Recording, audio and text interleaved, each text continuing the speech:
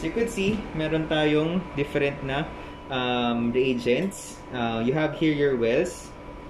Ito po. So, you have here your wells and may mga pellets rin siya. As you could see. So, these are your reagents. So, yun yung i-hydrate ng hydration solution natin. Ito, so you'll have the different processes. So, may extraction na mangyayari. Yun yung bead beating. Yan. And meron rin purification. Same as your PCR. First stage PCR, second stage PCR. And as you could see here is your black array. So, your honeycomb array, dyan magkakaroon ng reaction. Tapos, mag-create siya ng fluorescence. And yung fluorescence na yun, 2 out of 3 or 3 out of 3 na ma-detect na nag-fluoresce based on melting peaks, automatically, it will be flagged out as detected. Okay. So, each individual position has a specific target. Yan. So, yan. So, yung pwede mo siyang hawakan dito sa wells. Huwag na pong hawakan yung array. Yan. So, film, okay lang rin. Basta wag lang yung area na to. Kasi nag-glow siya. Pwede na, let's say, may powder yung gloves natin. Palagyan siya ng powder or may fingerprints and all. So, pwede mag-refraction. Next is, insert mo lang siya. So, again, within 30 minutes, dapat ma-load na natin siya or ma-run. Insert mo na siya dito. Yan. And push. So, parang stand lang talaga siya. Yan. So, nothing happens inside naman. So, may stand lang rin. Yan. Tapos, meron tayong color coding. So, blue and red. So, tapos meron ka rin blue and red. Yan. Next is, may pointing arrow tayo na tumuturo. Yan. On the inlet. Yan. Same as with this one. On the inlet. Diyan, itutusok yung hydration solution natin and your sample injection vial. Yan. But first, uunahin natin si hydration solution. So, you have your hydration solution, yung color blue. Clockwise twist lang po. Sige, ma'am. Clockwise twisting. So, twist na lang po siya. Kabila. Clockwise. Ay, counterclockwise pala. Yan. Yan. Counterclockwise. Pwede po dito hawakan? Apo. Yan. So, usually, parang makakapa mo naman yan. One hand technique na lang rin. Press down mo lang siya, then twist. Yan. Aim nyo lang po siya dyan. Patong nyo po muna. Yes. On your inlet. Patong lang po muna. Yan. Tapos may barrier po siya dyan. As you could see, nakastop lang po siya on that area. Next is, i-break natin yung barrier. So, press down nyo po. Hard. Sige pa po. Down. Yan. Ayun. Okay. So, dapat ibagsak na po siya ng biglaan. Yan. Tapos, as you could see, all those wells are hydrated. Kanina, may reagents po tayo dyan. Yan. So, dapat walang empty or yung mga empty positions kanina na fill in. In cases na may makita kayo na hindi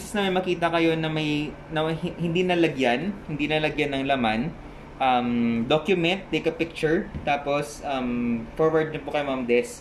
That would be good for pouch replacement rin. So, meaning sumingaw na po yung vacuum nun. Ang bilis nung ganun.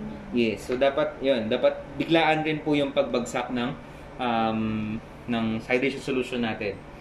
Tapos, kung may bubbles man, yan, minute bubbles are okay. Tapos, on the 12th position, or yung pinakadulo na position, may times na hindi siya malagyan, it's okay. Kasi pang waste lang po yan. Kung excess fluid na area. Yan. So, ito ang importante, lahat na to. Okay? Yan. So, minute bubbles, ito meron siya konti. Yan. So, okay lang yan. As long as more than half or more than 3/4 are filled in. Yan, they're good. Next is, hayaan lang muna natin siya dyan. Next is yung sample naman natin. We'll process our sample, break, dispense your sample, and pwede nyo siya close and invert or mix. Ganito lang. Yes. Press mo lang po. Yeah. So, mababreak lang po siya. Parang sa mga... Parang sa ampule. Oo, parang sa oxidase. Okay na po. Ay! Ayan na pala yun. Po. Yan. So, dispense. Akala ko parang glue. Hindi po. Liquid po siya. Yan. So, dispense all your fluids. Sige po. Bubbles. Okay lang po na may bubbles. Pero yan. Medyo okay na rin yan. Okay na. Hindi pala nakaano yun. Oo. Pag mo na siya itaob pag ano. Yan. So, pag mag-break, usually nasa taas. Para at least hangin lang rin yung mag-push out. Tapos, next is your sample. So, now you have your hydration solution. I mean, your sample buffer, nalagay na siya. Then, lalagay natin yung sample. 300. 300 po yan. So, we'll be dispensing 200 only. 200 lang. Yes. So, yung 300 is used for your RP panel. 200 lang to. 200 naman. 3 oh. Hindi, 200 lang ang kailangan niya, Yes sir. po. No? 200 200 lang kailangan i-dispense niya. natin. Mag-stop ka sa 1. Sa point Yes. 1.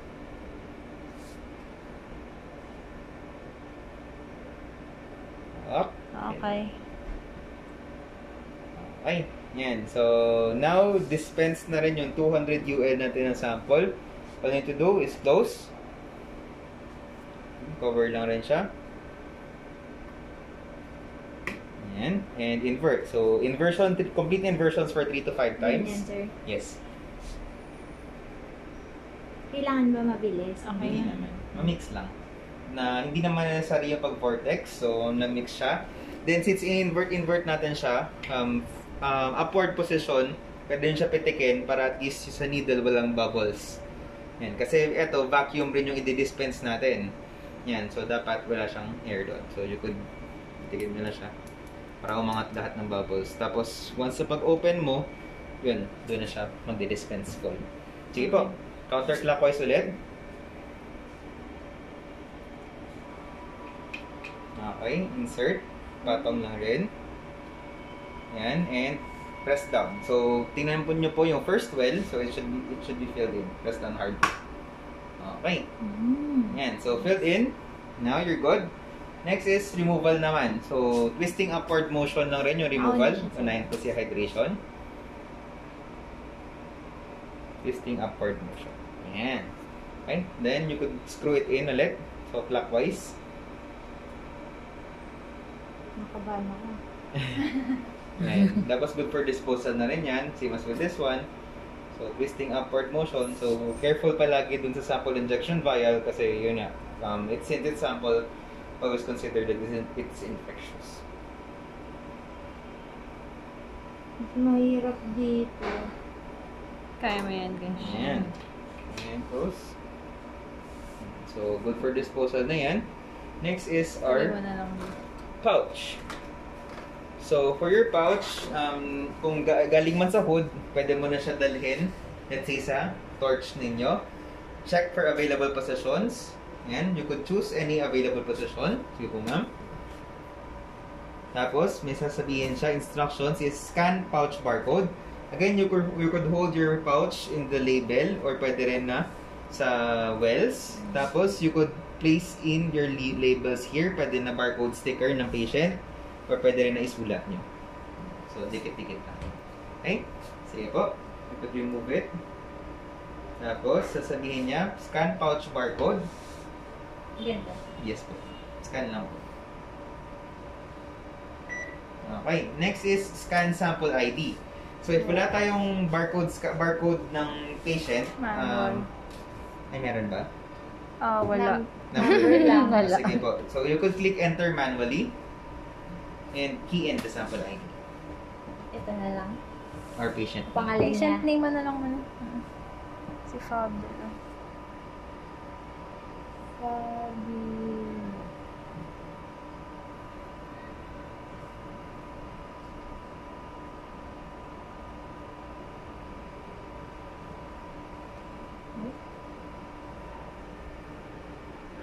Okay, click next. Then, may consolidation ka dito ng data.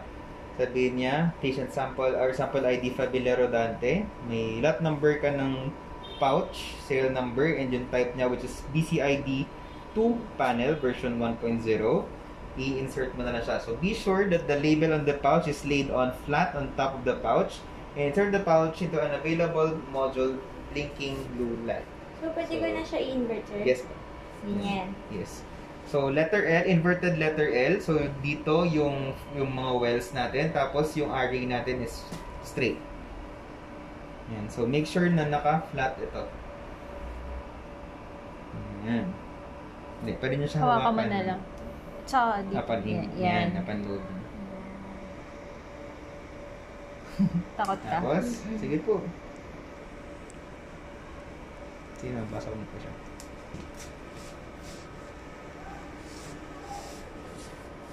Yan, sige po. Insert mo siya. Okay, may resistance din automatically hihilahin niya. Okay, so loaded na siya. Blink kanina, blinking blue. Now it's blinking green. Next is maglalagay tayo ng operator information. So the operator information would signify kung sino yung nag-run. This would be for security purposes and this would also be displayed dun sa report. Okay? Tapos, if ever na wala pa kayo, so you could click add and edit operator. Sige po. Just key in first name and last name, tapos username. Ikaw na kayo siya. Isasend natin sa group 3.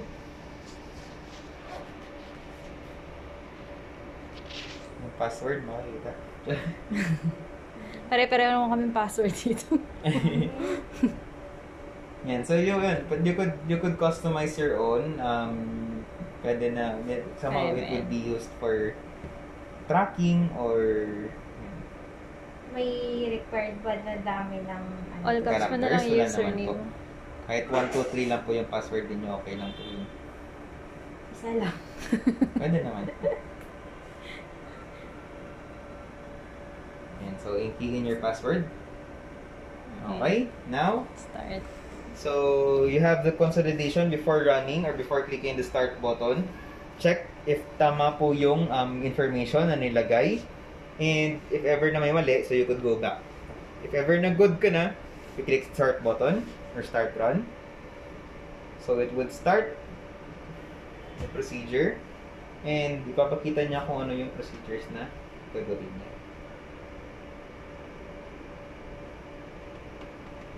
So, hindi mo na siya need ng sarili niyang computer, no? Built-in na po. Ito na po yung computer niya. Okay. So, run in progress. So, gagawin niya muna is nag-perform siya ng calibration. Calibration is done before running. Then, quality control is done after. So, may sinasabay siya na running na RNA and DNA process. Same as with your PCR2 na detection. So, next is, once na na-perform yun ng calibration for the whole analyzer or module yan, sealing of the FilmArray pouch, i-dispense niya na yung fluids or reagents doon sa areas and sisil niya na ngayon. Yan. So, may countdown timer tayo. So, it would be more than 1 hour. Magkakaroon siya ng bead-beating ngayon. So, extraction of nucleic acids. So, bead-beating. Maingay nga siya. Hindi siya talaga ganun, sir. Maingay nga. Normal po siya. Nag-create siya ng vibrations. It's not that quiet. Hindi naman ganun kalakas yung vibrations niya. But, usually, baka ma-affect naman po. Alam ko kasi hindi pwede tabi na centrifuge si Gene expert eh. Oh, sir. Yan, kasi mag-terminate niya yung pouch or mag-refill siya. Hindi siya ganun kalakas. Siguro na stabilize kasi mabigat yan. Akala mo, may naggagawa.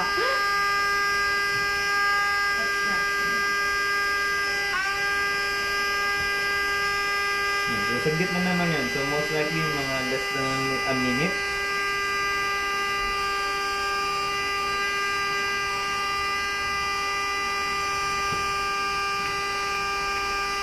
Sir Boy, ang ingay. Sira. Charot. Sir Boy, may dito ako sa'yo. Dahil stress ka, dito yan.